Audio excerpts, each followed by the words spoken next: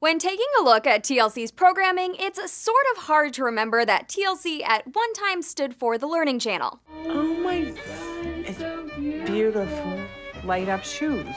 My name is Adam. I live in Hollywood, California, and I am addicted to being Madonna. It seems like whenever you have sex, you pass out. What once was a channel dedicated to educational programming is now known for extreme reality shows like 19 Kids and Counting, Here Comes Honey Boo Boo, and Hoarding, Buried Alive. Hard to believe TLC was originally founded as an instructional channel by NASA and the Department of Health, Education, and Welfare in 1972.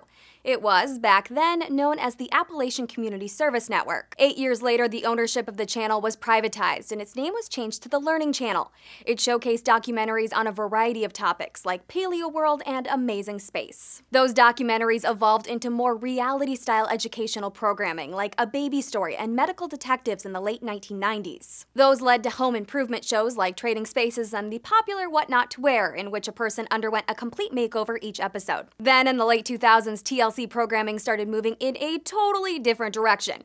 Goodbye educational, hello drama. There was the infamous John and Kate Goslin in John and Kate Plus 8. And the equally drama-filled Toddlers and Tiaras, where audiences got to watch parents force their 3-year-olds to compete in beauty pageants. Bella, do you like pageants? No.